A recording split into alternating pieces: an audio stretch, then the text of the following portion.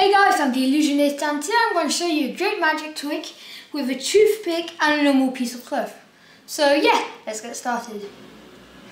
So, as you can see, my piece of cloth is totally normal on both sides. And I got a normal toothpick for you, you can touch it. It's normal, there's no trick.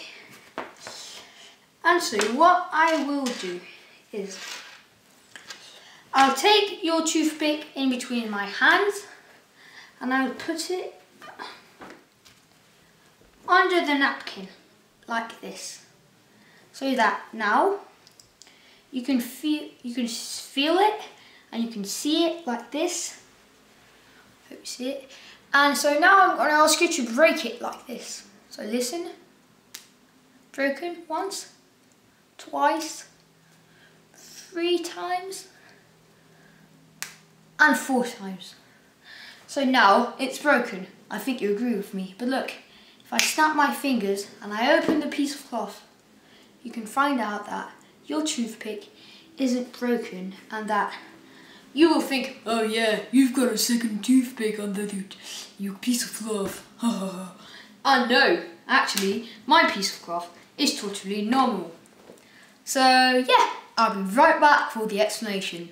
So, how does it work? It's very simple. All you need is a normal piece of cloth and 2 toothpicks, not 1.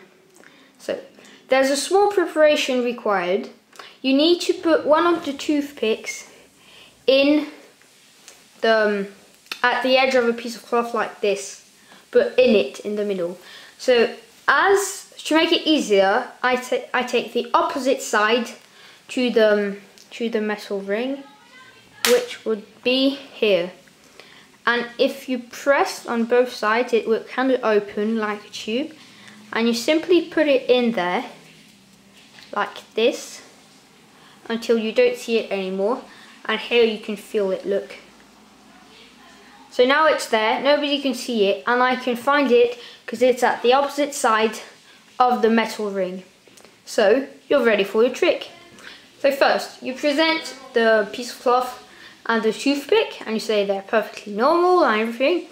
And so when you take it between your index finger and your thumb like this, and then catch the bit where there's the hidden toothpick between your middle finger and your 3rd finger like this. So now you've got the normal toothpick and the hidden toothpick. Then what you do is you pull down like this, and you put the hidden toothpick in the napkin, the piece of cloth, sorry, and you push, and you hide this one under it like this, but the one that they will feel is the one here. And so that they don't feel this one, you put it in your hand by moving like this.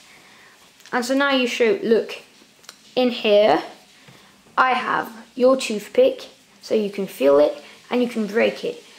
And you ask them to break it many times, as much as they want, and then when you take it off, and you let go of the toothpick like this, you leave it away, and you pull it up so that it doesn't look like it was there during the whole thing.